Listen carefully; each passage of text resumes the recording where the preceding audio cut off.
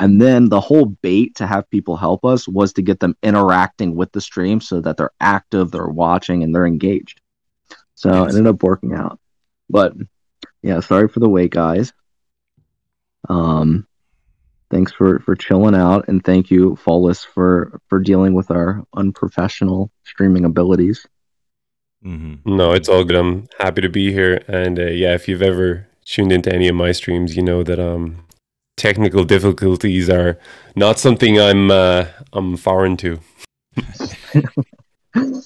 All right, cool. Well, since everyone's waiting so long, we can probably just like fucking hop into the charts, right? Yeah. Do we want to check our weekly oil chart? Yeah, so Follis, I don't know if you've ever watched any of these Sunday market reviews, but generally we go through just like the primary stuff like Dixie, the indices, VIX, some commodities, and then the majors, and we'll take questions at the end. Nice, man. That sounds good. So you want to start with Dixie, Miz? We can do, yeah, we'll just go down the list. Fuck it. All right. Yeah, so my initial thoughts here were we were going to push up to 113, but I think I might actually have been wrong. I mean, I've been predicting that for like a couple of months now, and what that level comes from, like it's like a monthly level if you end up looking to the left pretty far. But I almost feel like we're having some exhaustion to the upside here. I mean, weekly still looks pretty good. However, I think the three previous weekly candles, you're losing some steam. So we have like a huge drive out of the bull flag. Then you have another candle. It's like pretty juicy, some fat wicks though.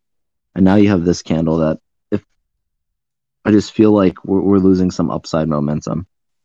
So maybe like there's also bearish divs pushing into the higher time frames. If you're an RSI bear div trader or bull div trader. So I would look for some type of distributive top to form. And I think if we end up losing the Monday low and there's not a quick buyback, I think we probably puke it down to about 105. There should be a fair value gap around there if my memory serves correct. Right here. Yeah. So I think you probably fill in one of these FEGs down around 105, 106, and I think it would be a nasty puke. And then alternatively, or I guess subsequently, you would see Bitcoin likely pop. So that's kind of like my thoughts on Dixie. Any thoughts on Dixie, Follis? Not much to add. The most I paid attention to Dixie in the last week or so was when it was kind of pulling down from those equal highs that it hadn't run yet. I was pretty bullish on it, even while it was pulling back, just because I expected those to get run. But yeah, not a chart that I've actually looked at in the last couple of days. Yeah, I mean that huge ass 8-4 candle there off of the PWL was super fucking bullish. But now it's just kind of like, in my opinion, looking like a bit of distribution starting to happening up here. I think someone's like, feeling it out, and there's a decent chance that it pulls back. But I think if I were to take a trade, I think psychological level 110, maybe set your stops at 110.2. You could probably get short here and aim for like 105.5. I think it's a really good RR. But yeah, it's kind of, maybe you would want to see a reaction off the Monday low as well. If you don't see any huge buybacks from the Monday low, I think it's a much higher chance that we push down to that 105.5 level with the FEG and fill out that FEG. Yeah, down here. Yeah, so that's kind of my thoughts. And then, we can take it. That's a pretty far way down, right? So we'll take it once it gets there. That might take a little bit of time.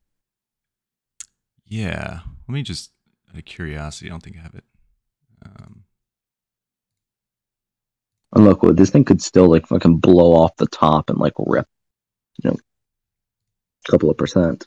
I don't get me wrong, but yeah, to fill that FEG, we're at like, what is that? A little over 3%. Pretty significant for this. Yeah, so that's what I'm saying. Like lose Monday low, and then that that buyback that we had from 107, it starts getting contested, and I think that's whenever you might see some problems and people are trapped into the highs, and you probably see that puke down. And then I think also the euro is right around like 1 to 1. I think it's actually under 1 right now, where it was. So I think whenever that starts happening, there's kind of just from like a risk versus reward perspective, there's usually some type of bounce back that occurs. So, yeah, just my thought. I think that covers it for Dixie for me.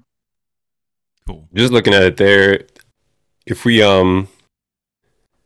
like on the M15, if we break down below 109, that'd be a pretty clean like QM setup, right? Like because we took liquidity after a big pump up.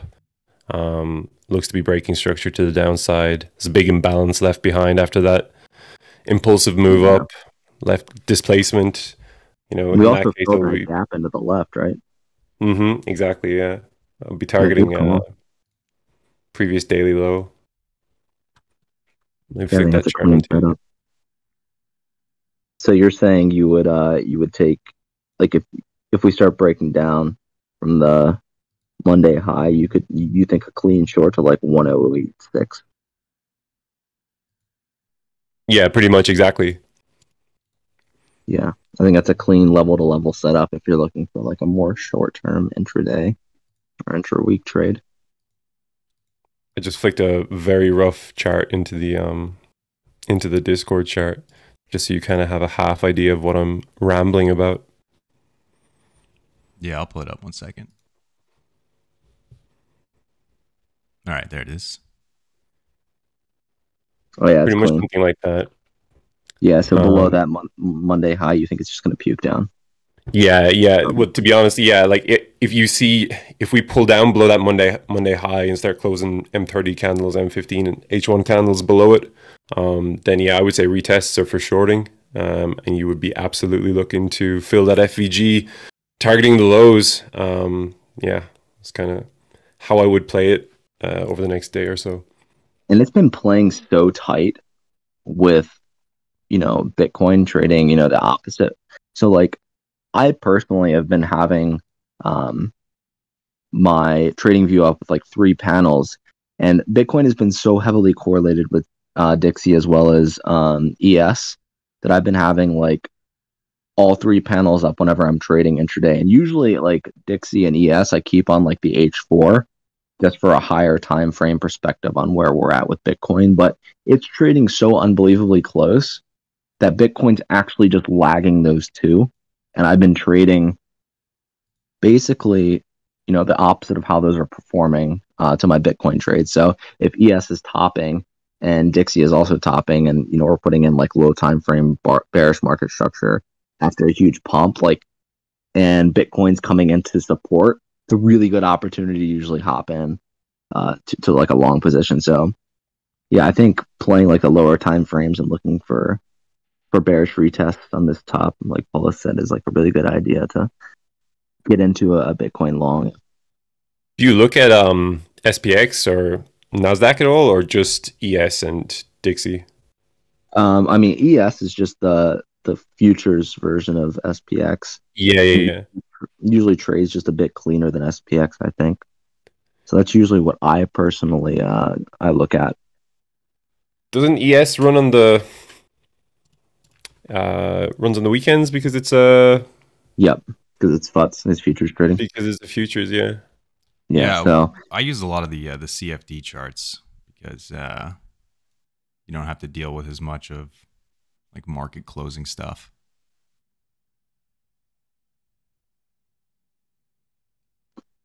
All right, so I think that covers it for Dixie. We can hop into some more commodities, or yeah, let's check gold. I think gold had a huge puke. Yeah, it did. I think we had some levels around here, didn't we? Around like 1780.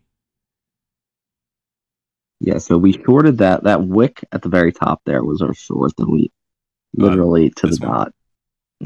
Higher. Which the very top wick. Oh, literally that top, one. Yeah.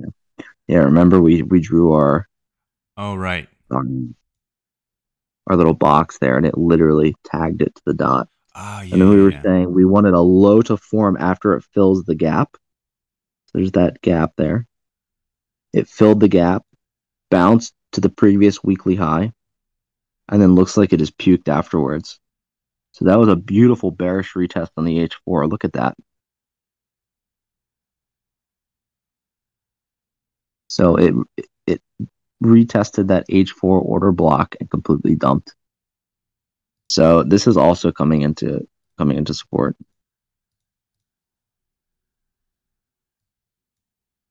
So thoughts on like the rest of the week for gold? Zoom out to the 3-day. So yeah, I mean we're at range lows again. This is like an over 1 year range. I would assume probably up because it's kind of like left curve brain says range bound. You sell the highs and buy the lows. So personally, I would assume that we might wick down and tag that level that we've been tagging for forever. But I mean, you're getting into the lower, 10 percentile of this range. Probably a low form here. Head back up. And it seems like a lot of easy stops to run on the way up too. There's on the left hand side there. 1830. You have a nice, very clean. The previous Monday high. It's gonna be easy stops to run.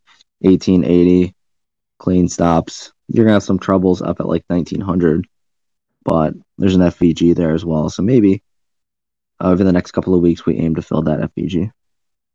Tons of liquidity sitting below like 1670, like Yeah, I minimum know. 5 lows. That's what we were saying is like if that breaks and it's not bought back up immediately, it's so fucked. Yeah. Like it looks so bad. It would be such a nasty distribution. Like if we, because what I was thinking is we puke through to like 1560, then we bearish retest at 1680.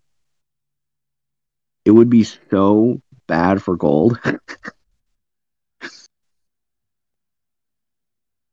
So imagine we just cut right through to 1560. Yeah, I mean that I could definitely see that happening. Yeah, and then you underside retest this over 1 year distribution and it rejects. I mean, gold is destroyed. It's gonna be so bad. Yeah, that's something to kind of Yeah, I keep an mean eye on. this area down here looks pretty ripe for the taking eventually. This feels so heavy when zoomed out. Yeah. Whew. What Peter Schiff is probably not too happy about this chart right now. He's sweating bullets. Wonder what he's tweeting. Gold's There's a risk of being a contrarian. Like if it does bounce, like let's say it sweeps those lows, there's a strong buyback. We bounce up to like 1750, 1780, something like that. And there's a valid bullish retest. Like the high never got swept, right? The high from 2020 never got swept. And pretty much an equal high there. So yeah. I don't know. I could definitely see like there are definitely valid liquidity targets to the buy side. I think, yeah, it's one of those things where you kind of want to wait. You kind of want to wait to see what price does once it sweeps, and then determine your bias based on that information, rather than trying to guess here. It seems like a bit of guesswork involved here, but price will tell you a lot once it sweeps, if it does sweep. So is this like I'm kind of jumping the gun. We'll get more into it, but is this kind of like a similar thought process to Bitcoin currently for you? Pretty much. Like I guess so much of my system is determined by liquidity and structure that for me it makes such it's very, and it's actually a problem that I deal with. Like it's very hard for me to form a bias that's like contrary to a major liquidity draw. Like for instance, BTC at this level, like even if I saw some low time frame bullish market structure form, I would almost never take that long, because for me the high time frame draw on liquidity is always going to be to the downside, especially when we've got, you know, quad equal lows forming. You know, it just it's impossible to me as someone who, I would say that my system is like 80% or 90% liquidity and structure, so it's difficult for me. And that is obviously a positive sometimes, but it can be a negative because it's very hard for me to switch my bias. Like I made a meme post earlier on Twitter saying like, oh, max pain for me is like if we actually pump from here, but it actually would be max pain because my bias would be like it'd be extremely hard for me to start like longing things even if we did pump from here, because to me like the big draw is always going to be those lows. So yeah, for sure, it's definitely it's something that I'm quite aware that I'm overly biased towards, but at the same time, like that's my system and that's kind of what's working for me. So yeah, Yeah, I fully mean, expecting that we scam pump from here, but at the same time, like my system says to expect that sweep and to play for it. So until we get it, I'm just kind of waiting for it, that kind of way, which isn't always the best thing either. I mean, alternatively, I think like one, if it's not broke, don't fix it. And two, usually getting into a position you're not comfortable in, like more often than not, you end up losing money. You know, like even if I would rather miss a move than be in very uncomfortable in a position, right? Because there's always going to be another play, but sometimes losing because and then the hindsight, you kick yourself in the ass, and then mentally you're not there for the next trade. Yeah, 100%. I think as You know? well, it's easy to like it's easy to rag on your system, when it's a liquidity based system. It's easy to to look at it underperforming on like a Saturday or like a Sunday and be like, damn, like this thing is broken, but like there's no one trading today. So at the same time, I'm not going to be too militant about like uh how I assess things or like why things aren't working so well. But yeah, for sure that sweep is something that I'm that I'm waiting on. Maybe waiting in vain, but we'll see. Time will tell. All right. You want to look at the VIX next? Yeah, let's check it out. All right. So this So is the coming into the mid of the pennant, right? That's what we said. Slight deviation to the lows. We expected um, some slowing down in mid, and then we plan on it, taking off to the upper range. Just because generally speaking and historically, if you run the lows, we usually like push up at least into the mid, and if mid range doesn't show any resistance, you usually just take it to the upper percentile of the range. So right now we're just sitting at mid range of the VIX, right around this 27, 28 level, and I think there's an opportunity for it to head in either direction. Like obviously, it's very silly, like up or down. But if you look at Bitcoin, it's also very much in the same position as well as ES. Um, so if if Bitcoin sweeps the lows, VIX is going to rip. If Bitcoin continues to take stops higher, it's going to go ahead and bleed off back into the lower quartile of the range. So yeah, I mean, there's not much to say here. You just it's much easier when it's at one of the extremes because the chance it's going to push the extreme yeah. further is much lower. So whenever you're sitting mid, it's kind of tough to do much with the VIX. So kind of keep it on your radar if whenever it reaches one of the either the 1920 area or the 30 to 32 area. But until then, I think there's not a whole lot to look at on the VIX. I mean, we do have that gap below us. Yep, yeah, and like historically, those are always filled over time. So, so I'm surprised that wick on Friday didn't fill it out. So, yeah, that's something to keep an eye on. Like, let's see if there's a reaction after that's filled. But, yeah, I think just kind of keep an eye on VIX until it starts pushing one of the extremities. Mm-hmm.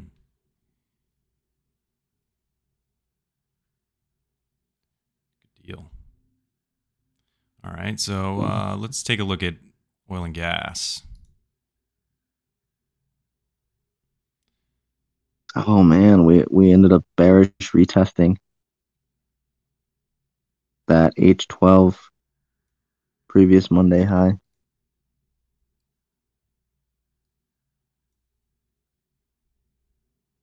Yeah, rejected. So, did it run that stop there on the lows, or is that still holding? I think it's still holding those lows there to the left. So I don't know. I think you take the lows. No, it's back from September to the August lows. August lows. Okay. There's a triple tap there on the bottom. Yeah. So I think maybe after it runs that triple tap low, probably want to see a reaction. If you, and then it's going to be the same thing. You either underside retest, so it's bearish retest, and send down further, or it's going to be a liquidity grab deviation back into the 90s. But I think you're definitely going to start seeing a resistance at the 90s if we don't reclaim that pretty soon. Do you chart much of oil and gas or commodities, Follis? No, this is like I'm like frantically pulling up charts that I've literally never searched for in my trading view on this stream. It's not a rush, not a rush. We usually just chart it because there's like some pretty big moves and it's like an overall decent sentiment kind of. Yeah, I'm looking at it now. I'm not sure, is my trading view bugged out? There's like a wick to minus numbers on mine from like back in April. I'm not sure, was there like a massive drop back then? Yep. Oh yeah, when I was actually trading at a negative. They were paying you to take barrels of oil off the. Literally, yeah, actually true. Yeah, so you were saying, you were saying that they were like people were buying tankers or some shit.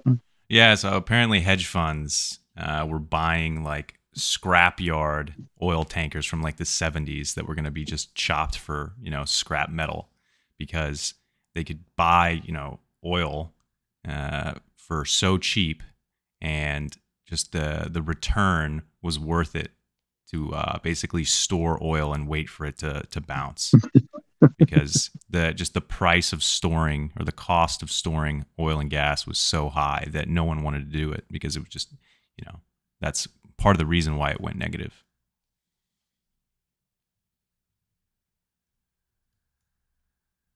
So it's actually just a hysterical story, but yeah, I don't know. That's kind of all there is. Like, right, the overall, like, there's a theme here. The market is at really kind of like a pivotal level. Like everything's sitting like right in the middle of, are we going to grab liquidity and go higher, or are we like heading down into our lower ranges and we just distributed? We've seen it on Dixie, we've seen it on VIX, we've seen it on now oil, we've seen it on gold. So like everything that we're seeing, it's kind of just like riding the fine line of up or down. So I think we're gonna probably have a volatile week. Isn't there some events this week, or is it next week? I think it's next week, the 16th. Yeah. So yeah, I don't know. I think overall, yeah, it might be a pretty volatile week. We could take a look at natural gas, which is this thing is just fucking pumping. I mean, I think we're actually gonna have a pullback here. This kind of looks like a rounded top, right? Yeah, very much. Little head. Probably head back down, fill out that that first FEG, and they're probably gonna bounce. Might underside retest for a bearish retest, but yeah, I think this thing overall, this chart looks really fucking good. You're making bullish market structure. You could argue that we just double topped, but I still think it looks pretty good. We just wouldn't want to see a low form below the previous monthly low. I think the Europeans in chat are really feeling the effects of this chart right now. Live. That's literally me right now. Have you noticed that, like in your bills, like has it picked up? Like not for me specifically, but yeah, I've seen like horror stories of people getting like literally like 10x electricity bills. So yeah, it's definitely part of the public discussion at the moment. We still haven't switched the rads on from summertime. We're still in that phase where we're just putting on extra layers, like clinging to the last dregs of summer. I haven't really read too deeply or too much into it, but as far as I understand, like the Nord Stream pipeline is now just like completely closed. Is that, you probably know more about it than I do?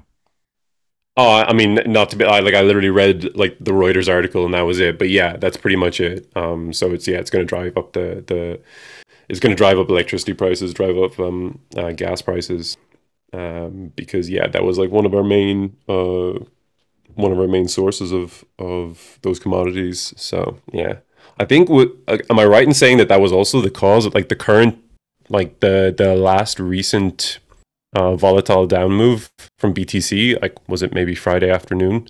Oh yeah, like some Russian like gas shit because people were making like Ethereum jokes.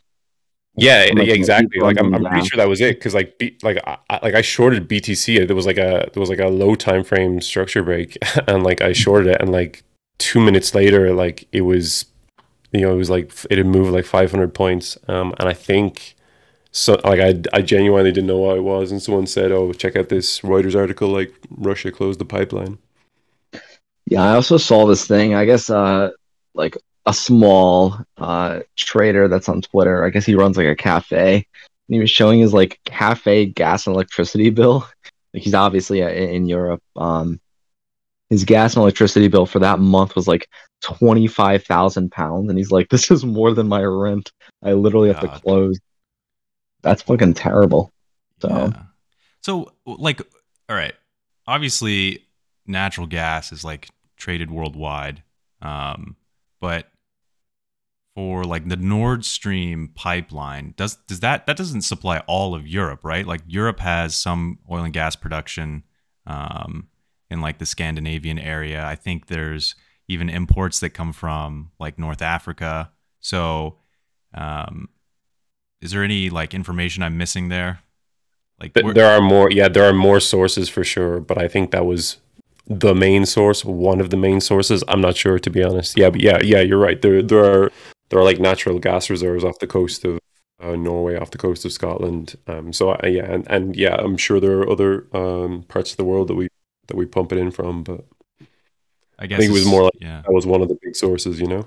And I mean, can those areas like even, increase production quickly enough to offset some of the lack of supply coming from the east? Like, I'm guessing no, not quickly enough. Like over time, I'm guessing, but Genuinely like haven't a clue that kind of way. I'll very quickly put up my hand and say I really don't know the answer to that question. But yeah, I think that'd be one for the old Google. That's fine because our chat will quickly correct us for anything that we. yeah, we obviously have commodity experts and natural and oil, gas and oil experts in chat. Yeah, that's the position I adopted very early on in my streaming career, was like just be very quick to admit complete ignorance, like in any subject that you're speaking on, because it's far easier to be corrected when you adopt that kind of position of not knowing anything, rather than being pulled down by the mob from your high horse pretending you actually know what you're talking about. That's that's a little streaming alpha for you. Yeah, and if you have 100 keyboard warriors that are just dying to be correct, like that's like the strongest force you could ever have. Like 100 guys that want to be correct in chat is like the best thing to have on your side. So you could like ask any questions in here, and within 30 seconds someone's going to be biting at the bit to tell you like the best answer. So Crowdsourcing the answer. Cool. Like a Twitch-based think tank. Exactly. Yeah, we would be insolvent very quickly, I think. All right. Just look at or chart. It's kind of like running like two SFP type candle closes, like most recently below that swing low. It actually looks pretty bullish. This natural gas. Yeah. Yeah, exactly. Yeah. So like for me, like the key swing there is that low, like going back to the 22nd or just before it, the 21st, I guess. Yeah, exactly. Just that swing low there, the swing low that led to that high. So like as long as like price is trading above that, that's a good sign. So like most recently, there's two H4 closes that wicked below it and then closed above, which is like pretty bullish sign in my eyes. So yeah, as long as price maintains that level and keeps trading above it, probably looks good for a move up, in my opinion. Yeah, this looks pretty good. Like even from a higher time frame market structure, it's simple, just higher lows, higher highs, higher lows, higher highs. Yeah.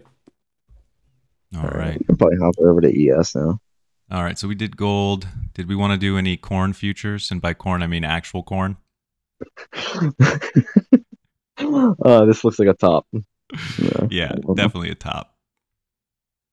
It actually kind of does. It looks like a bearish retest. It might come down to like quarterly open. Okay. And then there's this commodities index that we... Oh, this guy got shit on, dude. Yeah, it did. Holy hell.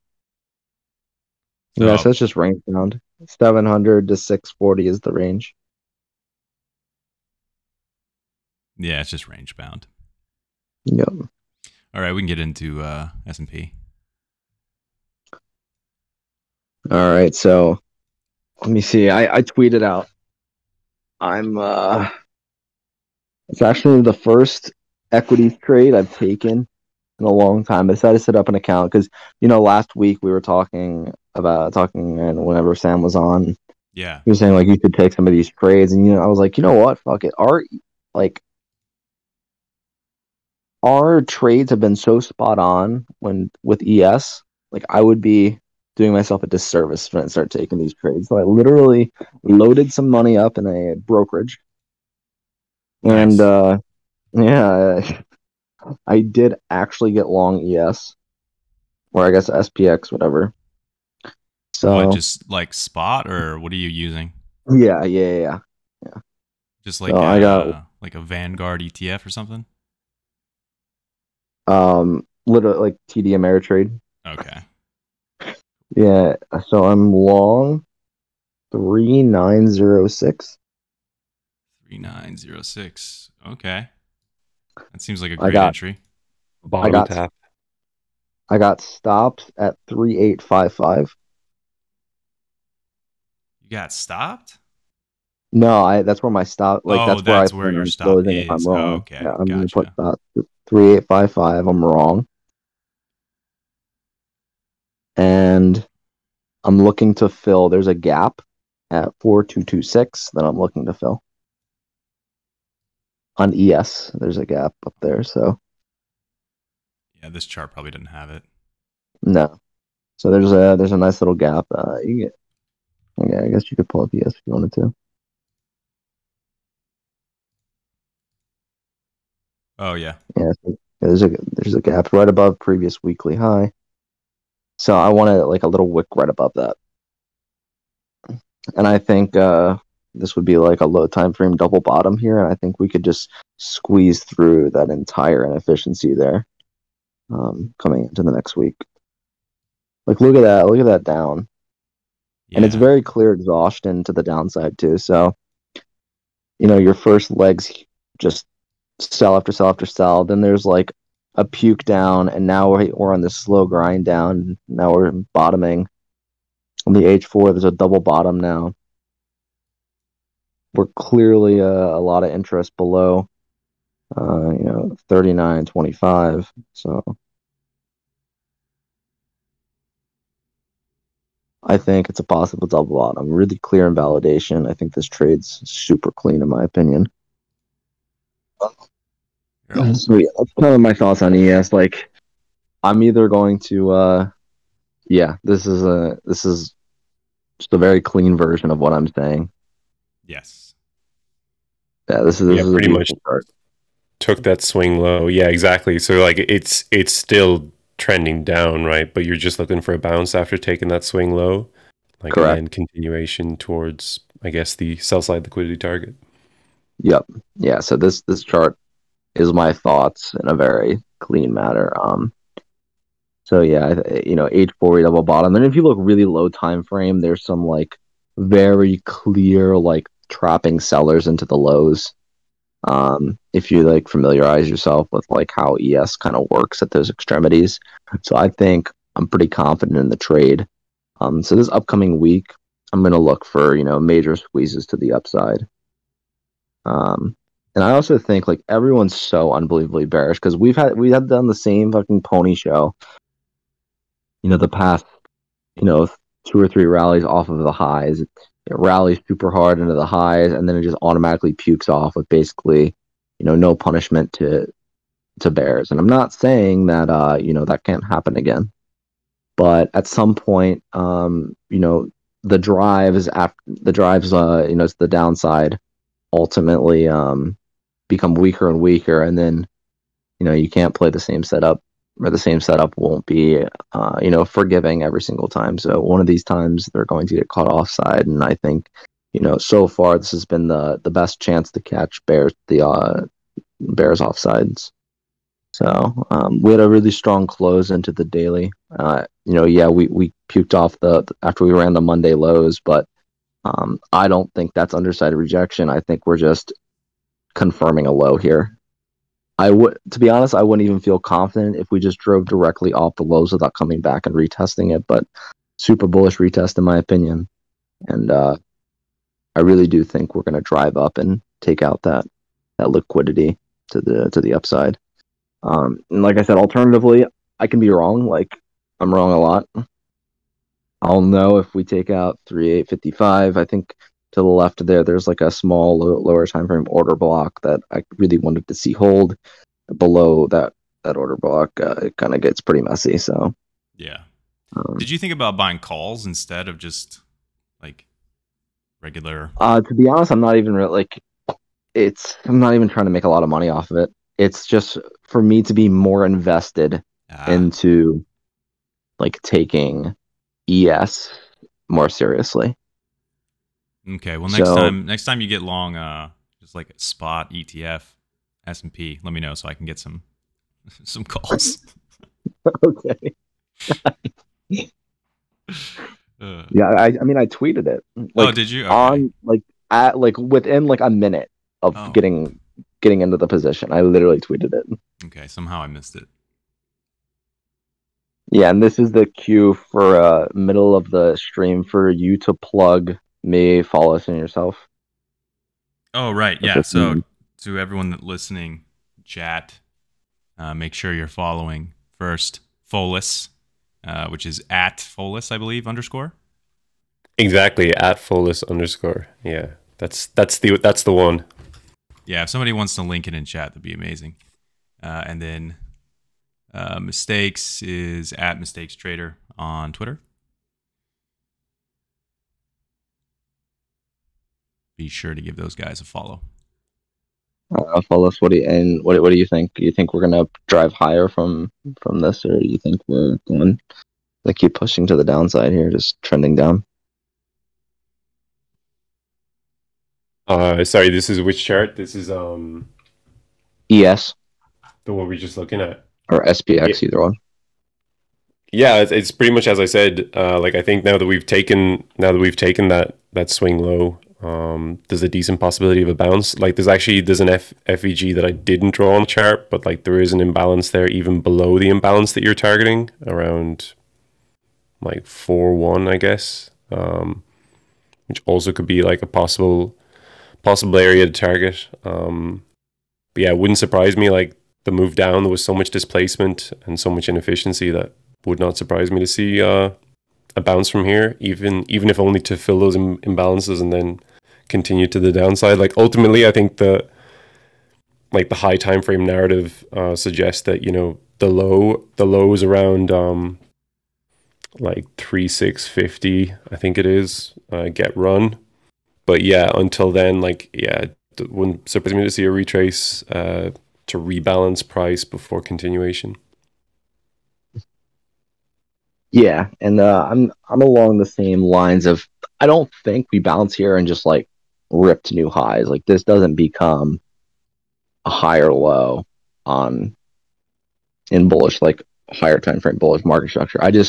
I'm looking for a juicy move to the upside to fill inefficiency, grab the move to the upside, and I think it's going to give us some really nice juicy shorting opportunities. Yeah, the thing is, like, you often see in those kind of trend continuation moves, like when the initial displacement is too great and it leaves like something like an H12 or daily or H4 imbalance, Like it's almost easy mode when it comes to to entering a trade. Is you look for an entry on a retrace to fill one of those imbalances. And like depending on your risk appetite, you can even shoot for like the lowest imbalance, and just get a real loose entry, like just get into the position with your stop above the high or above the low, whatever it is. And you can swing that position all the way to like the structural continuation, because you're trading with the trend, right? You're just looking for an entry on a retrace. So it's like those trades are actually really comfy, especially if you can find a decent trending move. And those have been pretty rare in crypto, which is what I'm trading mostly lately. But like, yeah, if you find prices moving in a certain direction, it can be the easiest trade in the world just to get in on a retrace. Is that kind of one of your 101 setups? Like kind of, yeah. It's pretty much, yeah. It's pretty much like high time frame structure break, in one direction. With like a big initial displacement, then you wait for like a retrace into that imbalance, and then you look for pretty much like a fractal setup on a lower time frame inside that high time frame imbalance, right? You look for a break of structure, leaving an imbalance, and then you get in like on that retrace then. So it's like, yeah, like a good example would be like, can you map one out for us? I just like want chat to be able to visualize, like. Yeah, you know what? Let me do one better. If you give me 1 minute, I'll go pull something out from one of my folders. All right, yeah, cool. That'd be awesome. Thanks. So yeah, while he's pulling that up, chat, like I said, this upcoming week, tomorrow's holiday, but once futures open on ES, maybe a quick liquidity grab to the downside. I think these lower wicks should hold though. I'm looking for a nice fat move to the upside. I think. So I don't know. Do you see that there, Luke? Yeah, I'm pulling it up now. Perfect. Yeah. So that's an example. Like you basically have like consolidation PA, right, at a certain level, and then like price breaks out of that consolidation in one direction, like, causes a structure break, and like that initial move leaves like pretty big imbalance, and then you're just looking for a retrace into that imbalance and like a lower time frame repetition of that pattern inside that higher time frame imbalance, like a low time frame imbalance, a low time frame break of structure. And yeah, it's just, I find like they're very comfy trades. Like they're pretty, it's not like rocket science, right? It's pretty basic price action principles, but like they're very comfy trades because you're trading pro trend, and you're trading like in my mind, in my fairly limited experience, like they're pretty high probability setups, right? You're not like catching some bottom, or you're not trying to, there's very limited guesswork involved. You're playing off confirmations the whole time, right? And it's pro trend, so it's comfy, right? Yeah, and this is something that I like brought up and I continuously bring up with chat, and it's so true in this price action as well. Is like catching one of these trades usually turn into like juicy P&L, like, and you're not really stressing over it. So being able, like, I would feel more confident putting size towards a setup like this, opposed to like just buying the highs and lows of a range. So like getting in on a setup like this during during trend continuation is going to yield you a much larger profit than just taking, the extremities of a range trade. Yeah, agreed. Yeah, like stuff like this, like you can see there from the short tool, it's not like a 20 or trade. It's like probably like a 3 or 2.5 or something. But that's the thing, like if you wait, like you're not entering on the first, retrace to fill that initial imbalance. You're waiting for confirmation. You're not looking, as you said, you're not like trying to catch like the very top of the move. You're waiting until you have the necessary confirmations, and then you're entering with size, because at that point you have, well, I guess the argument is that you have the requisite confirmation that your idea is going to be correct, or that it has a high probability of playing out, right? So it gives you the conviction to enter that trade with a decent amount of size, and hopefully then, you can, as you say, you can reap the profit from that from that move, even though like if you look at that entire move, like from the pico top of that move to the bottom, like if you enter that short where I have the tool drawn, you're pretty much catching like what, like 45% of that move, like the last 40% of that move or something like that. But it's like that's absolutely enough if you enter with conviction and size, because at that point, like you have the confirmation that price is gonna move in your favor, right? Yeah, and that's kind of like what my major bread and butter is too. And I always mention it, but I'm like a conviction type trader.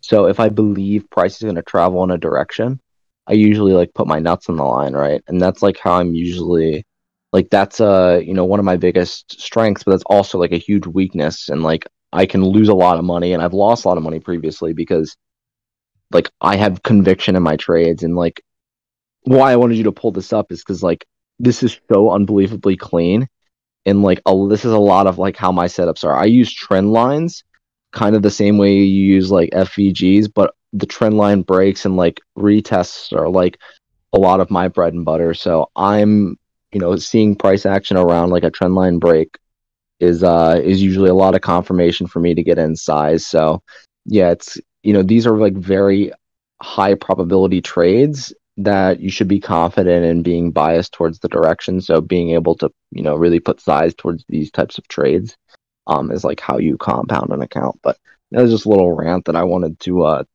chat to understand that just like range bound conditions, yeah, if a range held 5 times, it's probably going to hold 6, but like those range trading is a lot less in my opinion, it's a lot less certain than range continuation, getting in on trend line breaks and filling FBGs.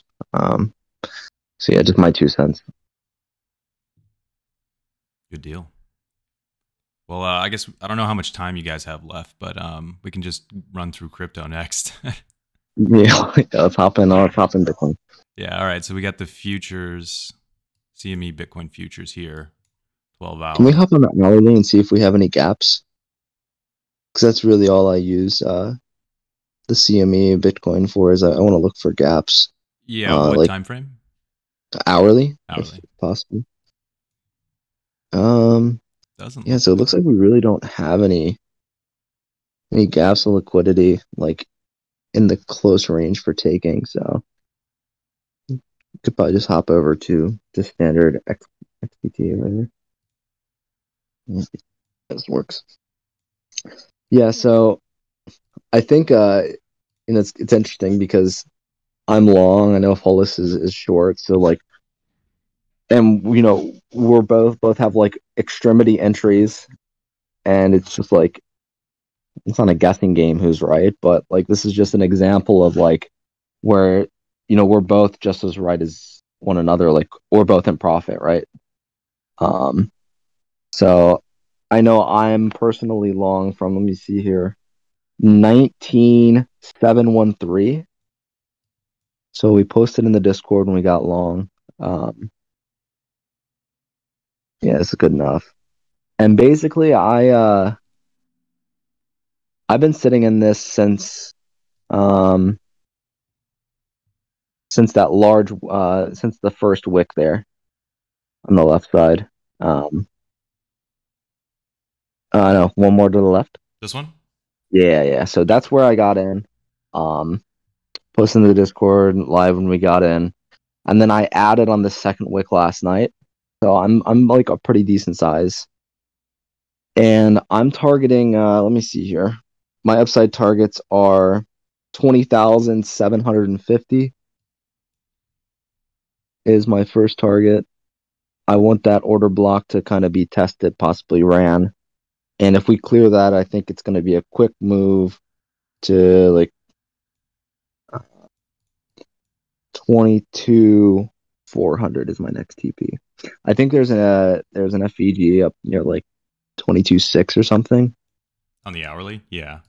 Yeah. Yeah, there's fair value gaps. Yeah, there's a couple up here. So I'm just taking the lowest one because again, we are at the end of the day, like we are still in a downtrend. So the lowest FEG above 22K is what I'm taking, which I think is like 22.3, 22.4, some shit like that. Yeah. So that's my second TP. So that's my current setup. I got stops down at 19.35 is where my stops are. I would allow a wick below to grab this liquidity on these quadruple lows. But yeah, right now we're just I'm just chilling long. If I get stopped out, I get stopped out. I think Ethereum looks a little better, little bit better. But yeah, I'm really not much else to do here. This is why I got long was, yeah, like it's kind of ridiculous that it's holding, but I'm just playing it as a range. And if we start rejecting off Monday highs like right away, then I'll just probably cut. But those are my upside targets, the ones that I just laid out. And um, this reminds me a lot of 40K before the last all-time high was taken. We had like 40K was impenetrable. And yeah, that was like during an macro uptrend, so a lot different. But you know, fractals tend to play out. I remember that there was like 5 retests on like the impenetrable wall. Yeah, so if you look, it's almost 1-to-1. Like the actual fractal is unbelievable, which is also kind of scary because like I'm clearly not the only person that sees it, right? But yeah, that's kind of my thought process is our risk versus reward along from the very, very lows is I think pretty good play, right? You had $200, $300 invalidation, your upside is 15-20% if you feel like it can squeeze up. And a little bit confluence is like I'm also long ES. So I think if ES juices, right, Bitcoin's going to follow because it's the BTC 500. Yeah, so that's my position. So I think you have two options. Downside's gonna get wicked. They're gonna buy back and it's gonna rip. Downside breaks. You have underside retest, downtrend continuation. Then we just have one of these ranges form at $500 lower. Or like this last fourth drive out of the lows is a fractal of the 40K bottom that we had, and we're gonna drive up and probably fill some inefficiencies above. So my current processes. I know, like you said, you're in a position, right? Yeah, so I'm currently short from 20.3. And I actually came super close to my target is just below the lows, right? So I was busy this afternoon. I wasn't like monitoring the position, but we came like super close. Like we pretty much tapped, like we came within like 100 points of my take profit and then started bouncing. So I probably would have closed it if I was at my desk, but by the time I got back, like it was pretty much where it is now, like 19.8 or 19.85. So like I was just like, to be honest, yeah, like as I said earlier in the stream, it's like my directional bias is informed like almost completely by structure and liquidity, and of those two, liquidity is I place the greater importance on liquidity. So like I typically will play from liquidity pool to liquidity pool, right? Because that's what to my interpretation of charts and to my interpretation of price action, like that's what price is trying to do. It is always seeking liquidity, and once a liquidity objective is satisfied at a certain level, that's why you typically get moves or you can anticipate moves towards other levels, and that's pretty much how I play. And then like structure obviously informs that bias because I'm trying to anticipate what the next liquidity pool is going to be, right? Is it like, there's only two directions, right? Is it going to be to the upside or is it going to be to the downside? And like structure informs that decision making process. So like that's kind of my bias at the moment. Like the daily, the H12, the H4 are all bearish to my view. The major liquidity draw right now is to the downside because, as you said, Miz, we have these qualos. So yeah, to me, like there's that almost like a gut feeling that you're completely right and we just rip from here. But like my system says that we take the lows, and I kind of have to, it's the eternal battle as a trader. You try and pay attention to the thing that is back tested, which funnily enough is not my emotions, right? So I'm trying to absolutely trying to listen to what makes sense to me. So yeah, like that's what I'm That's what I'm going off here. So yeah, as I said, short from 20.3. I'm definitely not going to lose money on this trade. Like if it pops from here, I'll probably just close and take my 100-point move or whatever it is. But yeah, I have a chart there in the Discord chat. Yeah. Luke, if you is it a Bitcoin one? I might have yeah, pulled it exactly. up. Is it this one? Well, no, that's but we can actually talk about that for a second. So that was kind of pretty much like further to the point that Miz just made about sweeping the lows and then bouncing back up. Like that's what I would need to see to get long. Like I have no interest longing here. As I said, I think there's a decent chance we pop, but for my system at least, that's the very minimum I would need to see before I get long. So to me, that's a liquidity target satisfied, right? So we've taken the lows, and then like those lines that you see there, like that's just a break of structure, right? Break of structure on whatever time frame that is, M15, M30, H1, H4, whatever it is, right?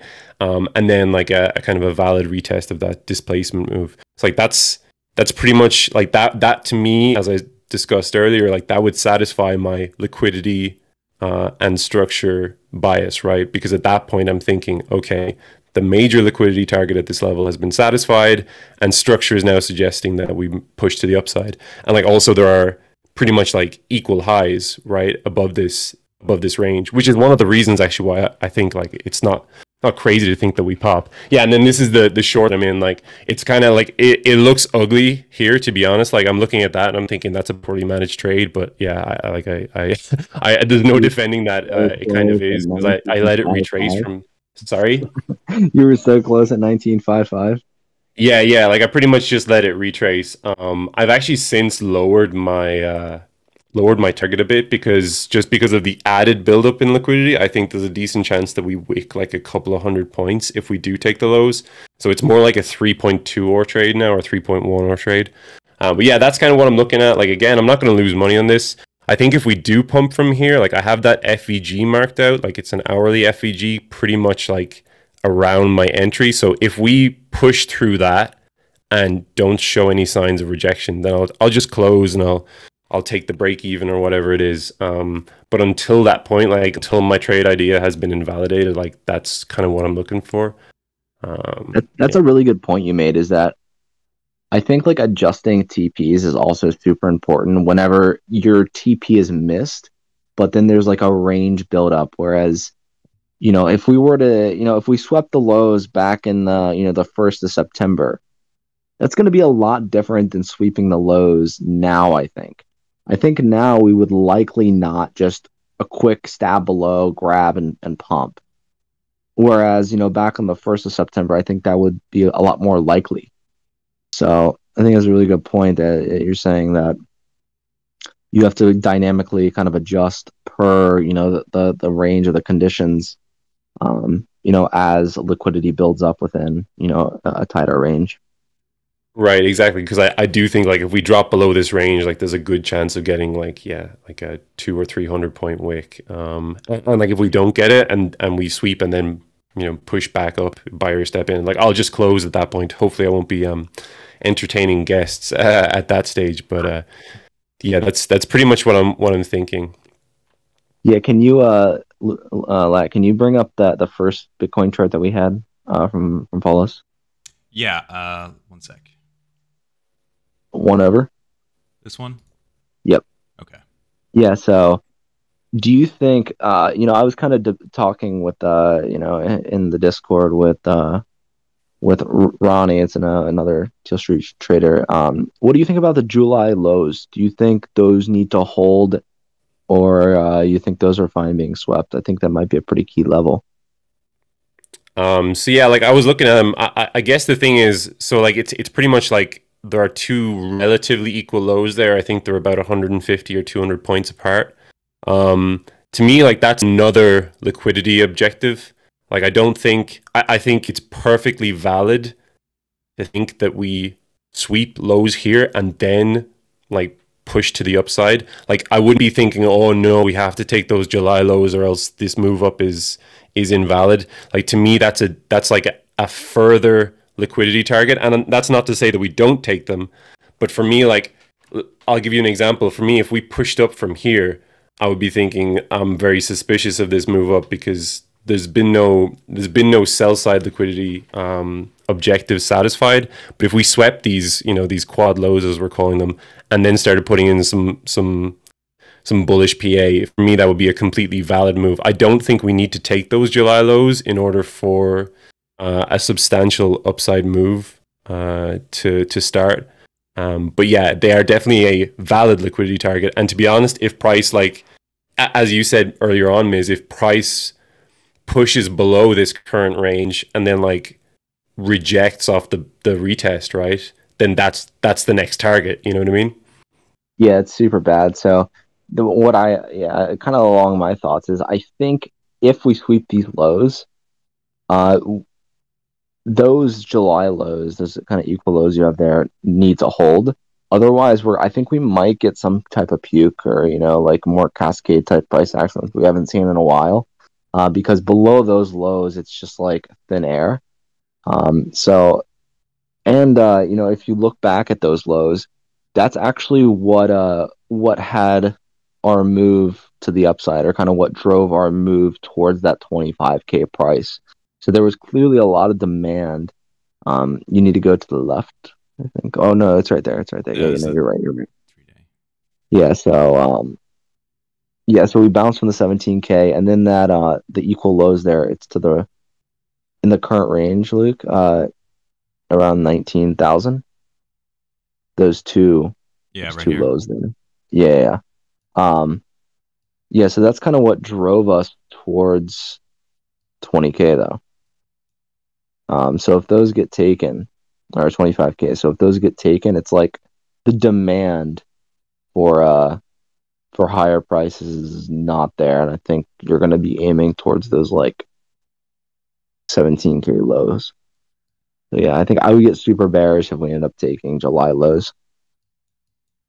Yeah, there's a really great trader in our Discord, a guy called Gunny, and he is 100% banking on 10-12K Bitcoin, and like his TA is backing him up on that. So yeah, I mean it's not unreasonable. I'm definitely, it's something I've mentioned on my streams before. I don't really like making those kind of macro move predictions. It's just not really my style.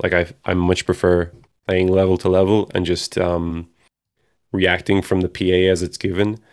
But so yeah, I'm not really interested in predicting what price Bitcoin will be in 8 weeks time. That doesn't really have any bearing on my trading. I'm not sure, are you the same, Miz? But I have a daily bias, and that obviously informs my low time frame intraday trading.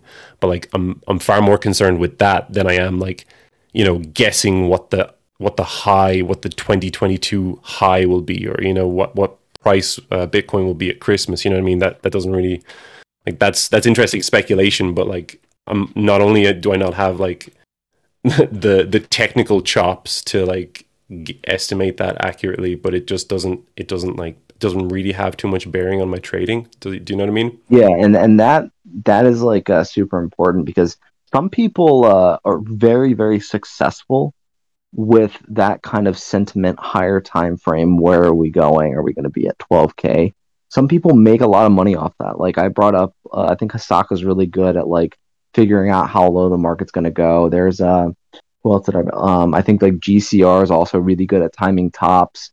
But for me personally, I have kind of a weekly, targets to the upside and downside, and then a couple days into the week, I'll figure out if we're heading for the upper or lower downside, or upper targets or downside targets, and then a lot of it is just intraday, level to level.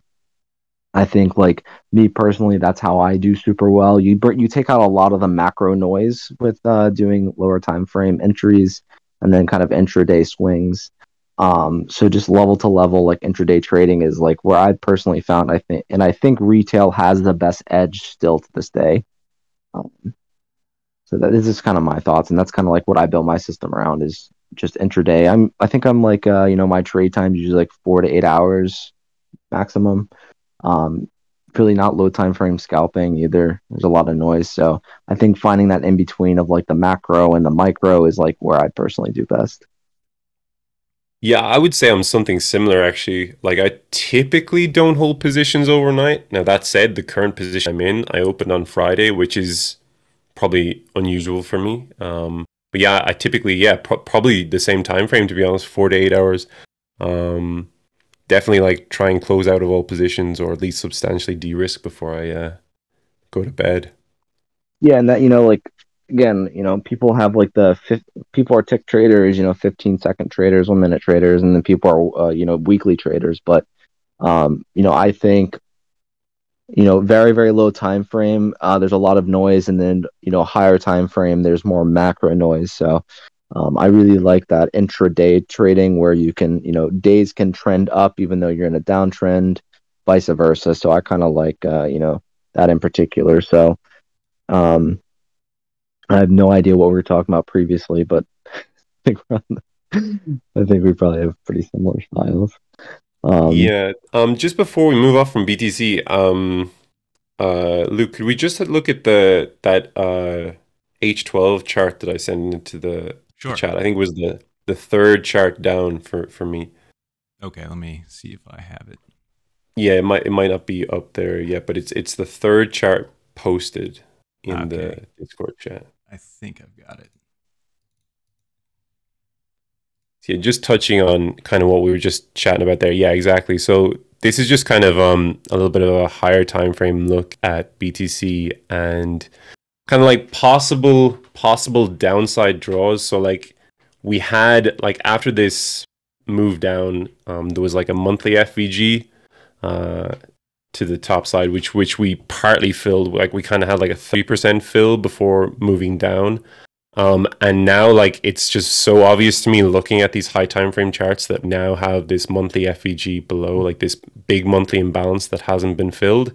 And as Miz spoke about earlier, like those July lows, like they're valid lows, like they're valid liquidity targets. Obviously these equal lows we have here now. Like if I was looking at this, like if you actually pull the chart back and look at, like the weekly or something like that, I don't typically do that, but it just looks like it genuinely looks like it wants much lower. You know what I mean? Like the structure suggests so, the liquidity suggests so. It just seems like it probably goes lower before we see any substantial bounce. But again, like that's not really, I don't really like doing those macro predictions, but I think it's not unreasonable to think that the downside isn't done yet. If I can use double negatives there. Yeah, this is super clean. So this is what I mean. You can see in this chart perfectly, like that July, it's like 11th or 12th low. We have that huge Chad ass candle, or that huge wick that then drove us into like that 24K high, and then that no, so it's to the left. It's the low Oh, the low on July 14th ish probably. right here. Nope, to the right. This one? To the right of that. Yeah, One more. This one. One more. Okay, Yeah, here we go. that one and that one. Okay, Yeah, these now two. now look at that. Look at that wick. That's like really really bullish. So they tried to have downtrend continuation from that top on the previous week, but they obviously didn't have enough downside momentum to drive it through, and it ended up looking like a lot of sellers got trapped in the bottom. They bought it back super quickly, trapped, and that's when they just up only into the 24K area. And then after that huge sell off, it looks like it was very controlled selling into that what is this? Is the 6 hour or That is 12 the hour? H12 hour. Okay, 12 hour. Yeah, and then they drove it into that H12 OB, which ended up looks like it was like wicked and then ended up holding. And then we drove into the highs at 25K. So yeah, I think that was kind of our place to go higher. We might be range bound here, but we're either gonna pop and fill in these inefficiencies, or we lose July lows, and then I'm unbelievably bearish because this FVG that's below our current lows at 17.6 are just asking to be filled. What time So I frame think FVG? right here it's on this chart. Oh yeah. It's a very That's a low monthly one. FVG there. Yeah, the monthly The big FVG at the pink box lows. at the bottom. Oh God. Yeah, down to like 15. So yeah, I mean, I think if we don't start driving higher and we start taking those July lows, wouldn't be surprised if we see 15K soon after. It's kind of like what you said, Miz, like about there being thin air below this current range, because there pretty much is. Like even if you pull like a volume profile on like the last like 2 years of price action, pretty much from like that initial pump from 10K, yeah, you'll see that like there's just nothing. There's just nothing at all below where we are now. Like pretty much until you get to like kind of like 12K. Yeah, so it's a bit concerning.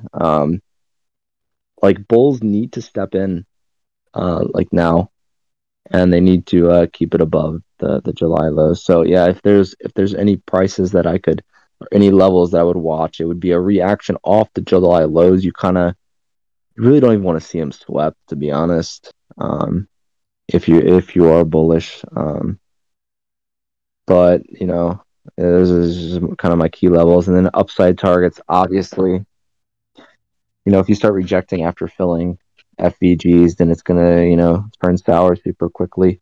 Um, but if you end up, let's just say, for conversation purposes, if we end up pushing through all the FPGs and start contesting highs at 24, 25K, I think next would be like 28.5 or something. So those are the two macro ranges I think we want to operate in if you're not looking for a trending market. If you're looking for a more range bound market, I'd say, 18.9 to like 28.5 are probably two key areas. A break to either side is probably going to be pretty violent.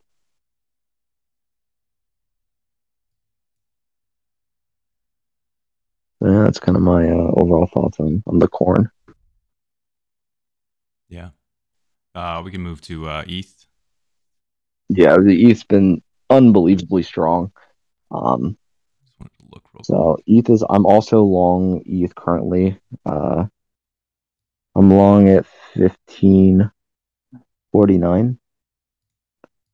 I just Well, wanted you're to on pull you're this on up. SPX. Yeah, I just wanted to pull out the 1 minute to see. Okay. All right. Here's ETH. Get the 12-hour Yeah, going. so I'm still long on this as well. This in Bitcoin, right? Um, a little bit bigger size than this just because it's been a higher beta play.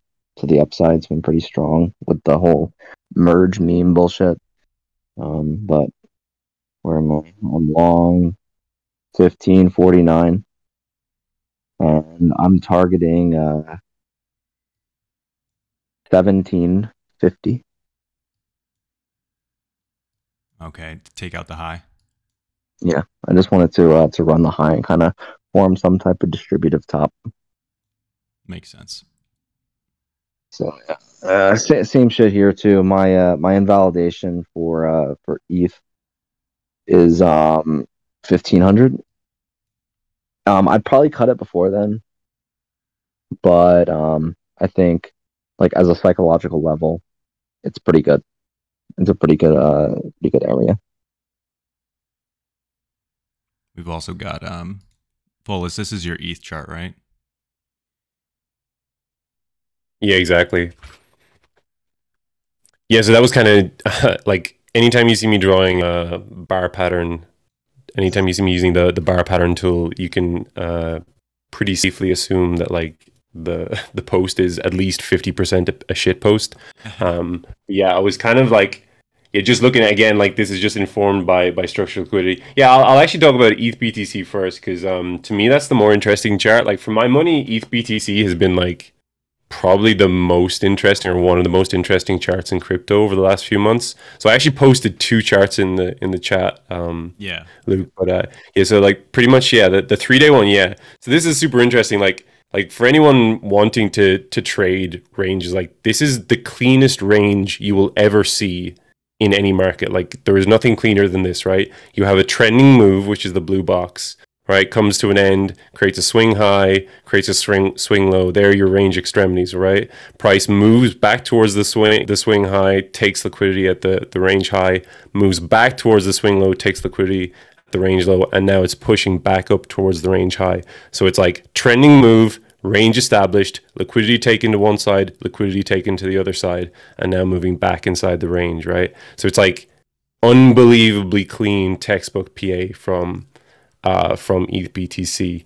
And actually here, so like 3 or 4 weeks ago, I guess like more like 2 weeks ago, we kind of hit the range high and started rejecting. And I was thinking, okay, here we go. Like this is like a pretty clean, like 3 tap, like this range will continue to be the cleanest range in all of crypto because we've just, trip tapped the range high and we're going to move back down towards the range lows. But no, it actually, surprisingly enough, that hasn't happened at all. So if you just flick into the H12 chart there, yeah, so like this is just the H12 on ETH BTC. Like this is incredibly bullish, right? So even though we've had a little bit of a pullback from the highs, the structure is still remarkably bullish, right? Like there's been no real breakdown. Like the pullback is still firmly within the parameters of bullish structure. And yeah, to be honest, like again, the bar pattern tool, you can safely say that, I'm kind of shit posting here, but yeah, honestly wouldn't surprise me to see us just run the 2021 high and just push a little higher. Like I know the merge is like 2 weeks away or less than 2 weeks away. Mm-hmm. And I really don't know how that's gonna affect things. But yeah, at least like for the time being, like until that point, like I really don't see like the like people keep calling for the end of the bullish narrative, but like I haven't seen it at all. Like, and I think that until you really see some firm signs of reversal, yeah, for my money, like I never feel comfy shorting ETH over BTC. It just feels like backing the wrong horse probably, and vice versa. If you're longing something, I just think, yeah, like obviously ETH is the higher beta asset, so it's gonna move more relative to like the market average when you get an upside move or a downside move. But yeah, I do think the bullish narrative isn't over yet. I think ETH BTC has some room remaining to the upside. But yeah, super interesting chart. Like just from a purely like PA knowledge perspective, like I honestly find myself just looking at it. It's remarkably insightful, really clean PA, like on the high time frame and on the lower time frame. Yeah, and to kind of add what you're saying, like the 17th of I guess it'd be July on this chart, up until about the August 17th. So this entire like uptrend grind, super fucking bullish, higher high, higher low, higher high, until this blow off top. And then I remember every single person was saying that's the end. But really, it's just been kind of bull flagging. Like there's a slight downtrending slope, but it's holding range pretty cleanly.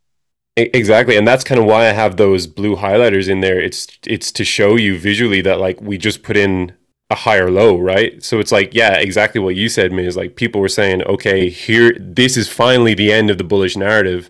But like ultimately we pulled back, and it wasn't even a high momentum pullback. Like if you look at the momentum of that most recent leg up compared to the pullback, like the momentum on the move up is like 3 times as forceful as the pullback on the way down.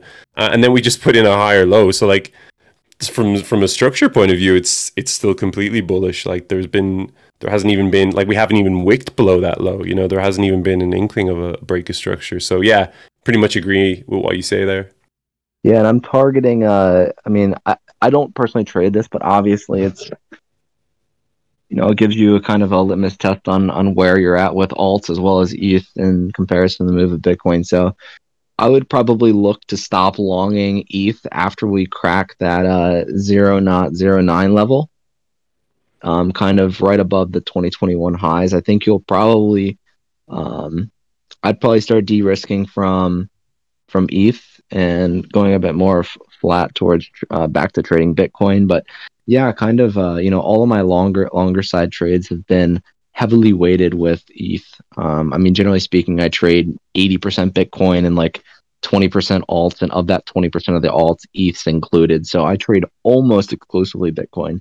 Until, the past couple of months, it just doesn't make sense not to trade ETH, especially in these markets. You have, if you look on the USD pair, like some of the exchanges have really crazy downside wicks, but the wicks are bought up so fucking quickly that I think always having stinky bids below some like lower time frame order blocks, you can kind of fill some nice entries. But I've been long ETH for the past, or taking longs on ETH opposed to Bitcoin the past couple of months, and then most of my shorts have been for Bitcoin. So the higher, like you said, the higher beta asset. Why would you short a higher beta asset whenever you could short a lower beta asset that would ultimately not bounce as hard. So same thing with alts, right? If ETH's doing well, alts generally speaking do pretty decent. And I'll keep bringing this up, that the difference between bear and bull market uptrends are, bull market uptrends, almost everything goes up, but in bearish market uptrends, the issue is that there's not enough liquidity to go around. Yeah. So finding those few altcoins that perform well, they're going to perform unbelievably well because that's where all the money's flowing in. And on like a 10% pump, some altcoins, where generally speaking you expect them to outperform Bitcoin, they're barely moving at all, just because, like I said, not enough liquidity to go around right now in the bearish market conditions. So I would suggest focusing on those coins that have the money flowing into them, the higher volumes, and kind of targeting those coins to get long. And then I would look to short Bitcoin, because right now shorting Bitcoin, in my opinion, has been the higher, the easier short to take. And it's kind of just like a general rule of thumb. If it's super hard to short a coin, stop shorting it. Like, just short another coin that's easy to short. And it's the same thing as, like, if you're getting stopped out on a coin that you're getting long on, and it's not obeying clean market structure, it probably isn't the best coin to long. Find something else that's obeying market structure a bit more. And there's just kind of two little bits of advice, from me, and something that I've personally implemented.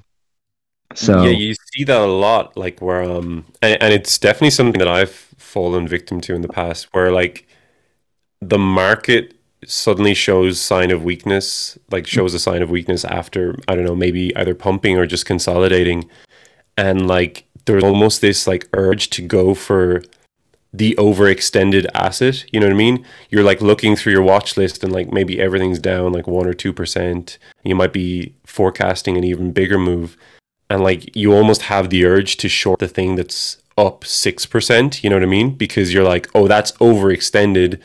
It'll give me a better entry because the pullback will be greater, right? But actually, absolutely, you can sometimes get those moves and you catch the pico top of an asset that genuinely is overextended. But like more often than not, like recently it was a good example. Like a lot of guys trying to short Atom in my feed, which was just like super bullish, and like constantly putting in green days, while the market was kind of like pulling back or just consolidating.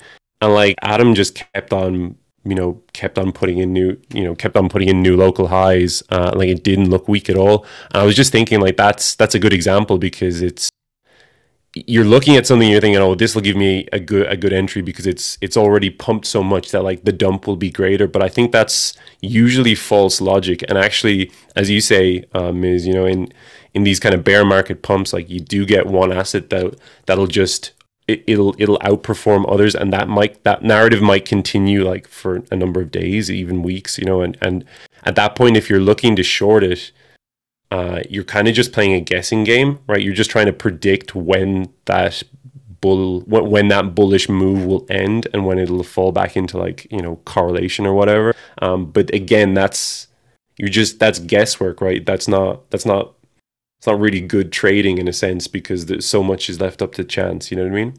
Yeah, absolutely. And it's like, I really try and keep shit left curve in trending markets. Like in a bear market, don't short coins that are going up, short coins that are going down. Like it's just just keep it keep it simple, stupid is like really relevant in these market conditions. Yeah, I remember Altcoins that shorting look like they're shitting the Axis bed. at this is like months and months ago, but shorting Axis before it like pumped big time. Market conditions were bearish, and I think I was shorting Axis around $9 before it went to like over 100. 100 or some shit. Yeah. So that's what I'm saying. Like, you got to understand that there's like so many five heads in this community too, and then people with money, obviously hop on the five head trends, and the whole idea is that people want to grasp to something, to some type of narrative, so they'll like generate bullshit narratives just to pump in like these conditions because people are so bored, and just like don't get on the wrong side of these bullshit moves, because then you end up losing money because either A, you're stubborn, or B, you're trying to catch some type of P&L that you can post on your Twitter feed that's usually just not worth it. Like, stick to the shit that's gonna continuously compound your balance, so that whenever the market's on easy mode again, then you'll have the ammo to make like the real cash. So just speaking about like catching tops, I just posted it's like a Twitter post I made back in April. It was like talking about a Luna short, and I actually ended up taking this. So like the short was like 117 or something like that. Now, in fairness, my targets were pretty conservative. And I'm pretty sure like I would have like exited the full position like long before it hit, zero. But I actually got stopped out on this position. So like my stop was like 120 or 121. And like I got wicked out on a stop, and like 3 or 4 days later, Luna was like $60, and then like a week later, it was under $1. You know what I mean? Yeah. It's pretty funny. Like in that post, I say like Luna short idea looks a bit heavy, like a bit monkey paw curls, Oh god. Little did you know. I know. What a fucking short. I remember I posted a short. It was like around $40, going off memory. It's like $40 or $50. And it was like the actual hourly top before the move to like zero. And Luke, I know you remember this perfectly, like, because you took the trade as well. But I remember posting, like, yeah, this short. And I ended up like closing it for like 10 or 15%. I was like, holy shit, I just caught like a fat ass move. It was like a 2 hour 10% move. I was like, this is incredible, right? There was like some decent size on it. And like little did I know, like all I had to do was not do anything, and I would have made so much money. That's the Luna trade, right? Yeah, you remember that one, right? It was like a Luna short around like $34, I think. Yes, yeah, you remember it. Oh yeah. It was literally the top before the actual like going to zero. Before the actual real like move to zero.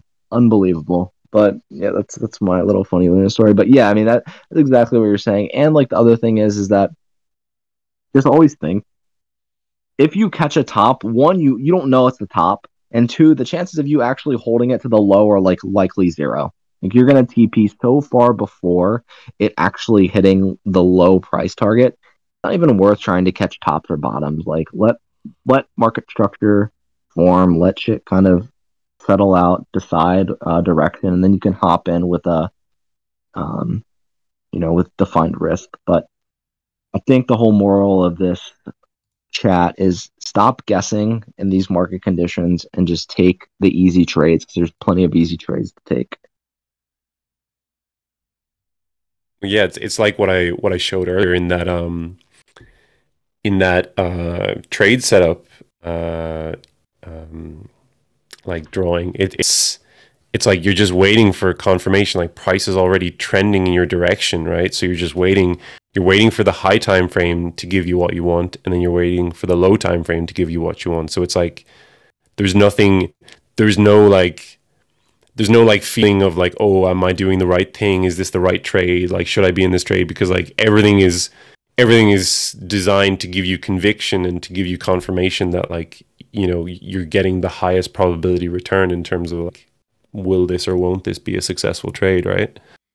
Yeah, and I think especially not being susceptible to FOMO in these conditions is probably the best thing any of us can do. Yeah. Because just, I always say zoom out on the H4 and look at this PA. If you lose a substantial amount of your stack in this PA compared to in like the bull market, you're going to be kicking yourself in the ass because this is like maybe a 2 or 3% range, right? Why do you want to lose money getting chopped up or trying to be stubborn in like a small ass range whenever you could just save your cash for something that you put your money in, you 2x overnight? So it's like just don't have FOMO in these conditions. Don't try and like be stubborn and if the move starts breaking towards away from what side you're on, just kind of cut your loss and like relax. There's no rush here. You're not missing any major gains. There's nothing doing 5-10x. This is just all like low liquidity, low volume, usually like smaller moves that you'll have plenty of time to get into. Absolutely. So we're at like an hour and a half, not counting the technical difficulties section. I don't know how much time you guys have left. Just let me know. I mean, that's kind of like we covered Bitcoin and ETH, and that's kind of like all the commodities and shit. So really, all I wanted to cover. Follis, did you want to share any other charts? Do you have anything else to cover? No, that's pretty good to me. One thing I wanted to talk about, it's just something you guys did earlier.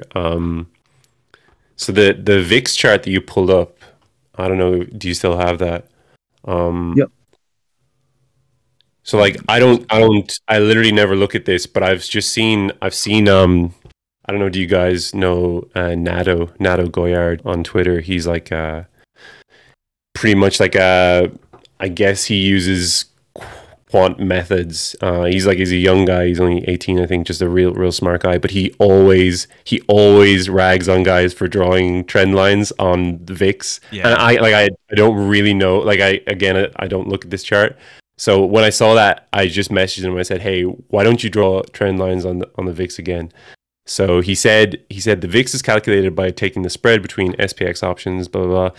Since it's a derivative of the underlying, it makes no sense to draw lines on the VIX, but rather to do it on SPX because it's a derivative. So yeah, I don't know. We had Ronnie. It was the trader I was talking about. We had him on here like 2 weeks ago or so, and he was like saying that he doesn't draw trend lines in the VIX either. He draws just level to level. Yeah. But like, the way I see it is like I don't really discriminate. If I see like a trend line, I'm gonna draw the trend line just because like that's how like I actually don't even really use a lot of horizontal levels except they're very high time frame levels. I use mostly horizontal. Trend lines. So if it's like a trend line, I'm gonna draw a trend line, and like if the way I see it is if a level's respected or a trend line's respected 5 or 6 times, it's probably some type of trend. Like I don't think it's by coincidence that it just continuously hits that level. So this is my, he's probably right. Like it's the spread or whatever it is. But just my thoughts. If I don't even know like what half this shit is that I chart. I just chart it. So like my thought it works out for you, doesn't it? Yeah, if I'm like drawing shit and it's working, like I'm just gonna keep drawing the same shit. Because like I said, I'm an absolute like single digit IQ guy. So I like take the simplest approach to stuff. And like usually like the simplest approach to a lot of this stuff is like kind of profitable or correct.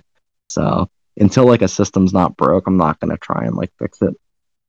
Well, it's the standard trader's journey in a lot of cases, right? Isn't it? Where you start with like an exceedingly simple system because that's all you know. And then like gradually you increase the complexity of that system until like it almost reaches like a peak complexity when you're like an intermediate level trader. And like there's a lot of like false assumptions being made about like why you're seeing like little pieces of success for the first time and a lot of like incorrect interpretation of data until like eventually like piece by piece all of that complexity gets stripped away until finally you're left with like what is essentially like a remarkably pared down and simple system once again, but you've arrived at it from like the other side of the trading journey, as it were. So like your system might be comparatively like the same level of complexity as it was when you began with, but like it's infinitely more, I get like fine-tuned and profitable, you know, because you've stripped away all of that nonsense that you thought was necessary to build on top of it while you were getting better, you know.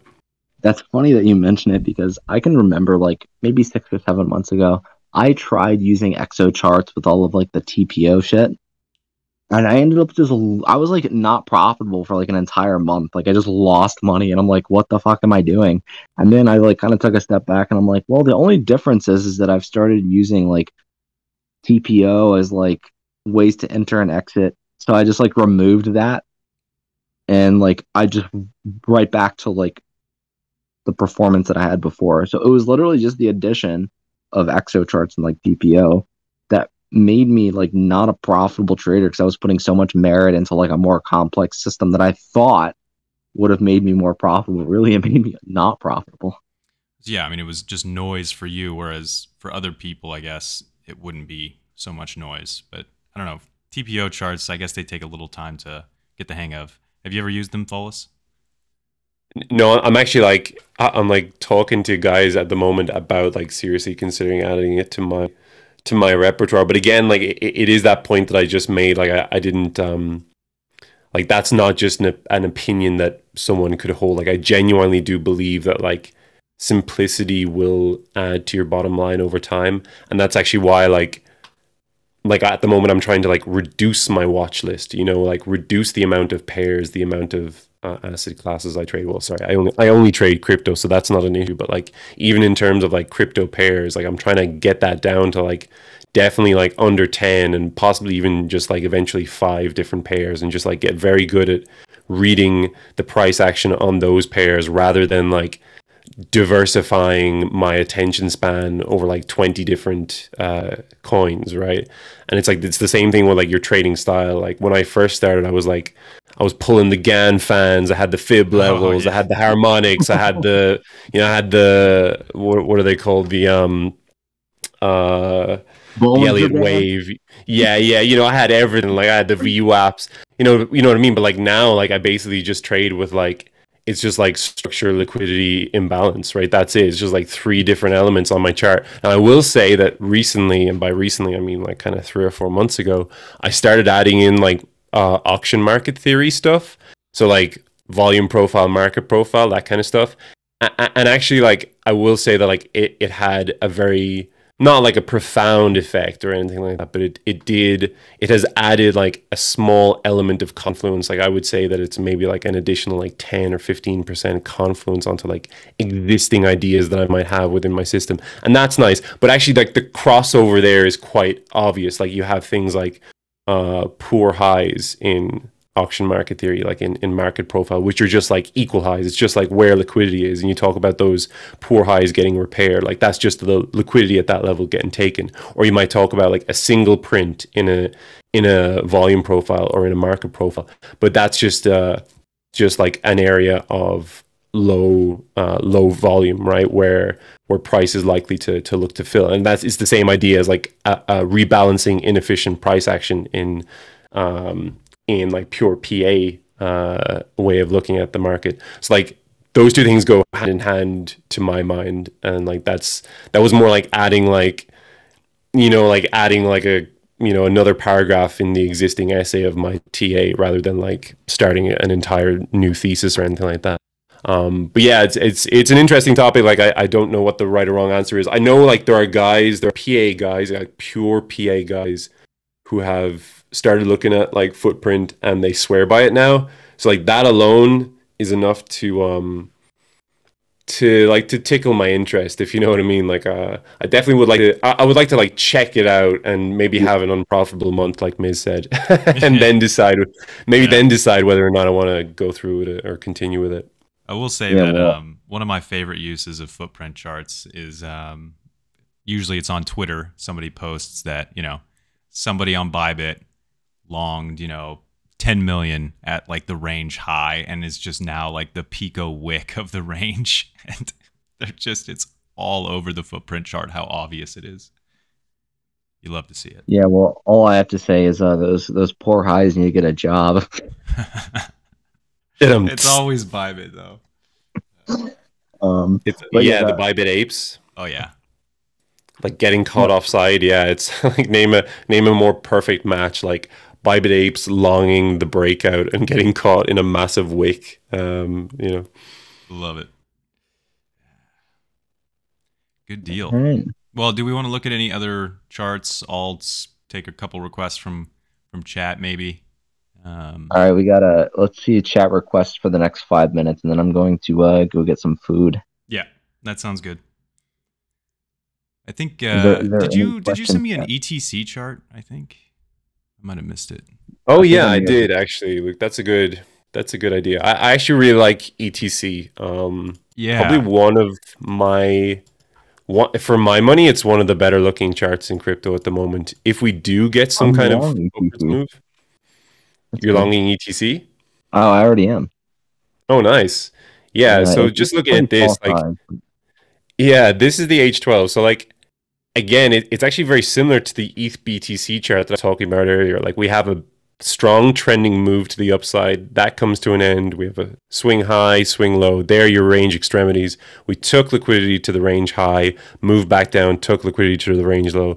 And, like, if you look at that range low price action, we printed equal lows, then those equal lows got swept. Like, we mitigated that weekly FVG, like, pretty much to the 50% mark, which, like, to my reading of things is like a full mitigation. And now we're just kind of chilling around the range low. So, like, the fact that we haven't lost the range low, the fact that we're just consolidating here after satisfying a liquidity objective to the sell side, I think it looks really good. And, like, just looking at what's above, right? We have kind of relatively equal highs. We have an H12 imbalance. And then there isn't much until, kind of like range high.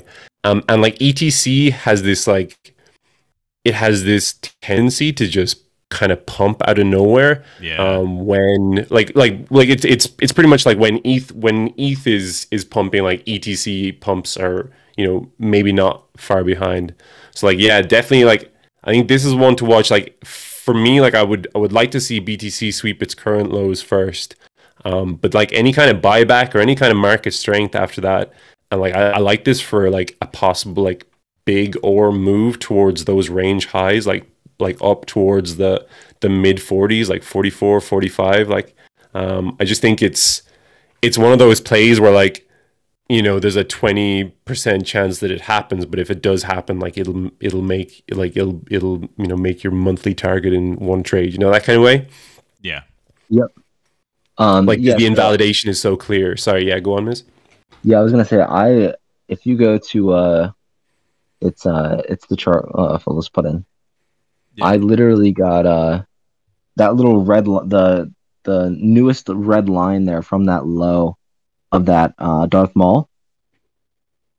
That's literally where I got long. So, like, I was underwater for a little bit, but on that sweep of that low is where I had my orders. So, like, 31.85 is where I'm long from. It's a really small size. Like I said, I don't really trade, like, massive amounts of money for altcoins. I put my money on ETH and BTC, but I got long here just because, like you said, it's I have a feeling this is kind of getting exhausted to the downside.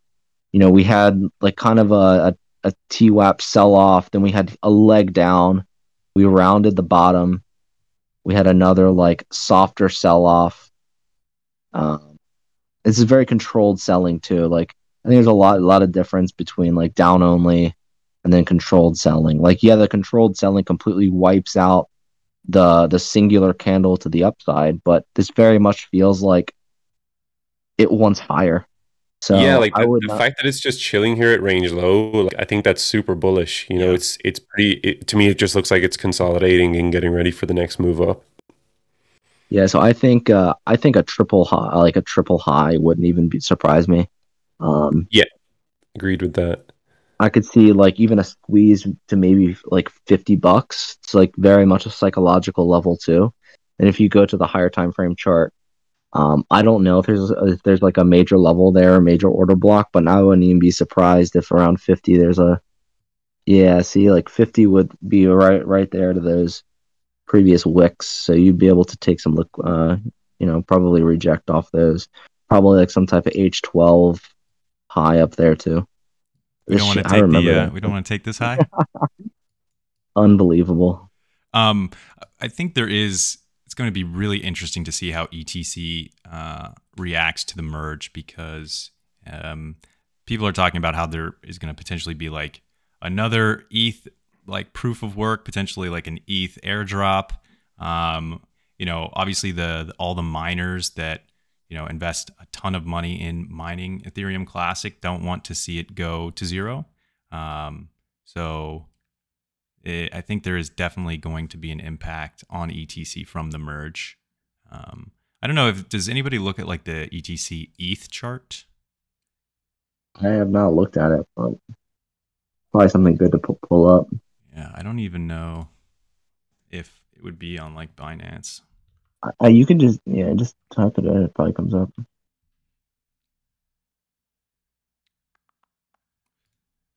What if without the slash? What comes up? Yeah, let's see. Oh, okay. Kraken. Let's do Binance. Interesting. Yeah, so it looks like it's like bull flagging here. Looks like it's about to fucking rip. Yeah, that is definitely a high time frame bull flag in my mind. This looks so good. It looks like it's rounding out on the bottom too. Oof. Yeah, that's pretty bullish. So and if you looked, it was kind of like once the range was established, once we had those equal lows, like it's actually kind of like mirroring the price action on just the ETH, or it's like the ETC USD pair, where like, yeah, we got a sweep of those equal lows, and now it's just kind of chilling, like getting ready for a move up in my mind. Yeah, it's funny, I never actually looked at that ETC ETH chart, but it's super interesting, and yeah, I think it looks good for a move up. Yeah, good deal. Are you planning to do any streaming around the merge? No, but that would be a good call. But maybe no. We can like collaborate. We can like collaborate a stream or something around the time. Do something. 100%, yeah. That'd be fun. Would you believe that I'm wearing my Tealstreet hat right now? Like almost like getting in the frame of mind. You know what I mean? Yeah, Miz is actually wearing his Tealstreet thong right now. I believe the banana hammock. Yeah. That sounds like a premium subscription service, you know? Yeah, I didn't send you one of those. yeah, exactly. If you guys want any pictures, let me know. DM me. All right. Well, unless there's any last minute request. Okay, somebody has kept asking for Adam. Let's just do Adam, and that'll be it. Yeah, it looks good. It looks really good. I saw someone asking for Matic there. I'll post a quick chart for Matic as well. Sorry, go on with Adam. I was gonna say maybe like $16-17. Overall, like very high beta asset. I wouldn't short it. Just wait for bearish market structure to form. If we form a high here and don't take the previous monthly high, then technically that's a lower high. And then you would wait for some type of break of $10, and then you could short a retest, probably around $11. So yeah, just wait for bearish market structure to form. Don't fade this, like we got done saying a little bit ago. If you're interested in doing anything with the coin, probably get long. Don't try and catch the top. What kind of entry would you look for on Adam? Maybe go to like the hourly. Daily open retest.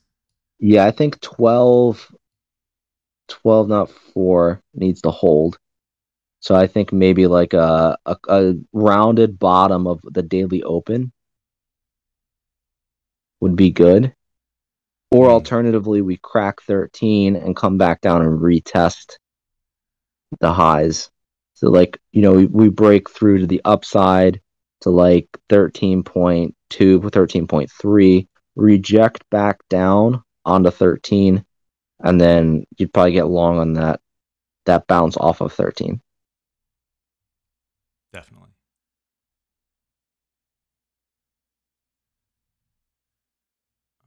Oh, somebody asked for AVAX. I'll pull up AVAX.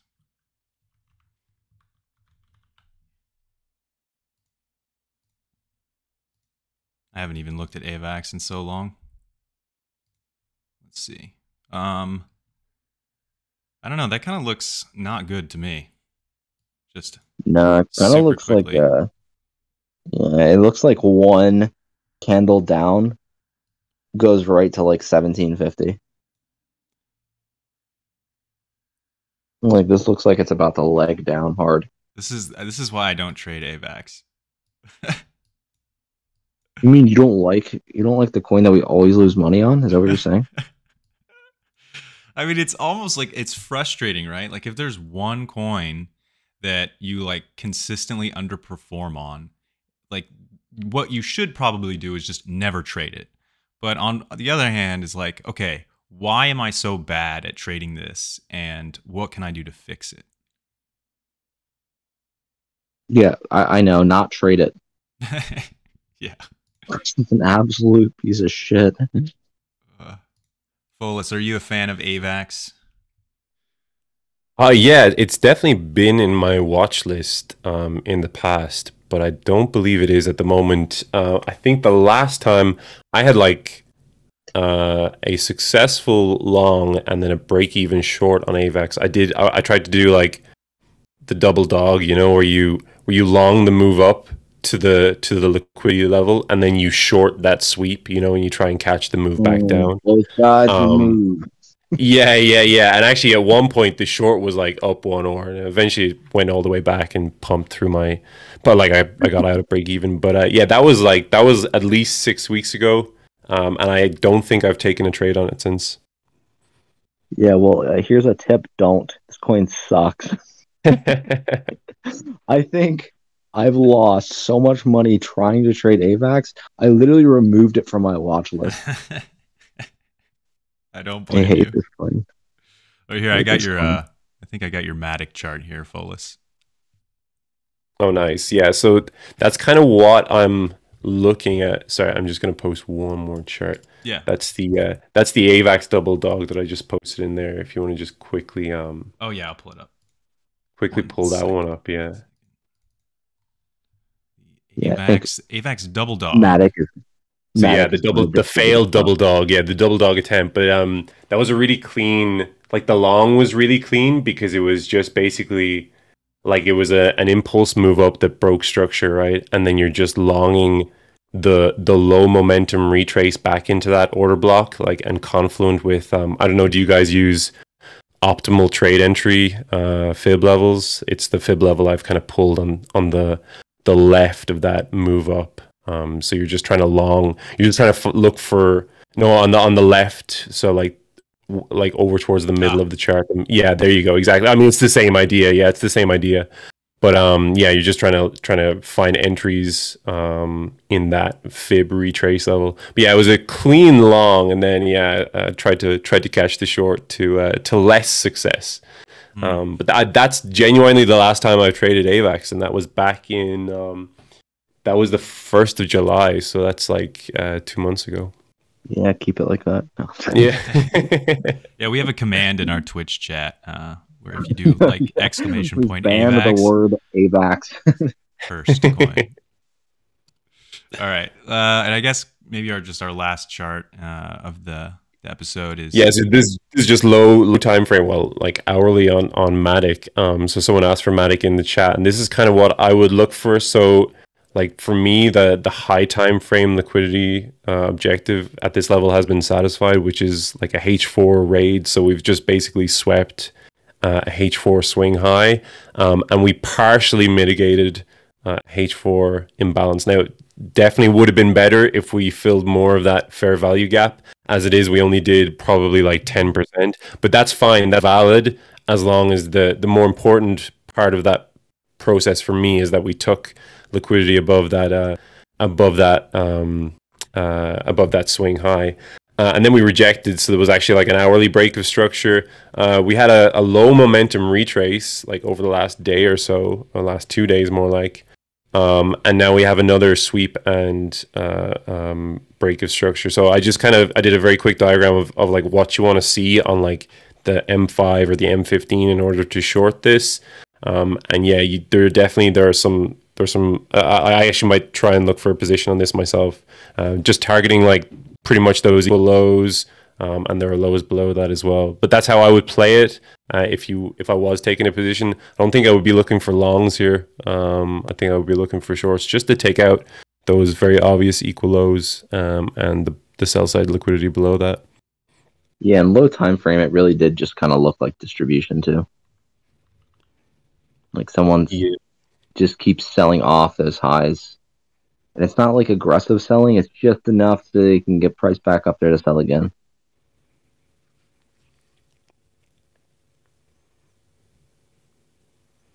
So you see there, that's the H4 swing point that I spoke about, and there's an imbalance above that we didn't really do too much on, but again, I think because the high was taken, that's the more important. Yeah, that's the more important wick, right? Yeah, I mean, you could even, like, if you want to have wider stops, you could even get short here and just put stop at the top of that wick and then aim for, like,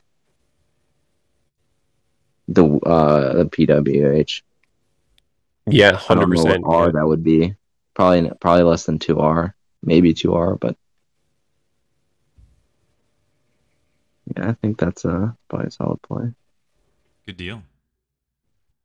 Oh yeah, of course, all dependent on BTC, right? not pumping from here, which is, as we discussed earlier, a valid concern of mine, a valid hope of yours, Miz. Well, if I'm being honest, I just actually took half profits on all of my positions, just because low time frame. I just looked at BTC and I don't like it. It's kind of it's kind of rounding out now a little bit. Yeah, I didn't. So what I was saying is, like, into daily close, I would want price to be above 20,400 for a move up. 20,100. I would want it above there for kind of a better move up.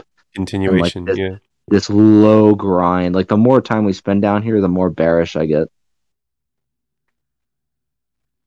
Yeah, that's fair. Miz, your friend has a question. I'm not looking at chat right now. Oh, you're not? Okay. Well, he hasn't asked it yet. He just keeps saying, "I have a question." Okay. Well, all right. I'm looking now. So you can. What's your question? Don't sound too excited. I think this is his real life friend. Oh, it's Grayson. Yeah. Okay, Bob. I'll talk to you later, man. All right. We can wrap stream. Fucking guy. Well, I guess that kind of wraps it up. Thank you so much, Follis, for joining us. I don't know. I think I've been following you on Twitter since you had like less than 1,000 followers. So always been a big fan of your stuff. Thanks a million. Yeah, that would have been back in February. I think I actually found my 1K follower celebration post, and that was back in February, like mid-February. So yeah, done a bit since then. Yeah, definitely. So yeah, chat, if you're not already following Follis, definitely give him a follow on Twitter, on Twitch, and anywhere else you can find him. Yeah, I appreciate that, and thanks guys for bringing me on. This was a blast, and hopefully not the last one I do. Hopefully I haven't embarrassed myself too badly, and I get an invite back to do something. But yeah, no, this was a ton of fun, and always nice to look through some charts with you guys. So yeah, hopefully we do it again. Absolutely, I'd love to. Yeah, and cool. you have a Tealstreet ref link, don't you? I have a Tealstreet ref link. Yeah, I absolutely do. Okay. Yeah, let's get that posted. Posted in here one time. I have it somewhere.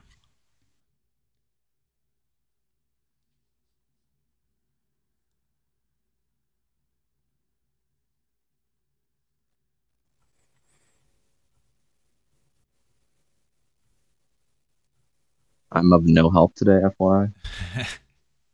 I'm scrolling back through through our messages, trying to find it. I think it's a command in your channel, your Twitch channel as well, right? Oh yeah, it is. Yeah. Yeah. So they can find it that Okay, way here we as well. go. Here we go. Yeah. Oh, you got I have it? it here. Okay, cool. Yeah. Let me just put in the. There you go. Nice. Shout out Tealstreet. It's I missing. genuinely do all my. Oh, that's missing something. It does. Yeah, it's supposed to have your name. Oh wait, here we go. Yeah, you know what? I put it into Well, there you go. Okay, there we go. Nice. Yeah, shout out Tealstreet. I'm a recent convert, relatively recent convert, like last couple of months or so, but doing all my trading there at the moment and definitely enjoying it so far. Good deal. Well, we got lots of new things in the works, so yeah, hopefully. Yeah, looking forward to it. Better. All right. Well, thanks again to chat, Ms. Follis. We'll catch you guys next time. Yeah, catch you around. Cheers. Take it easy, guys. Yeah. See ya.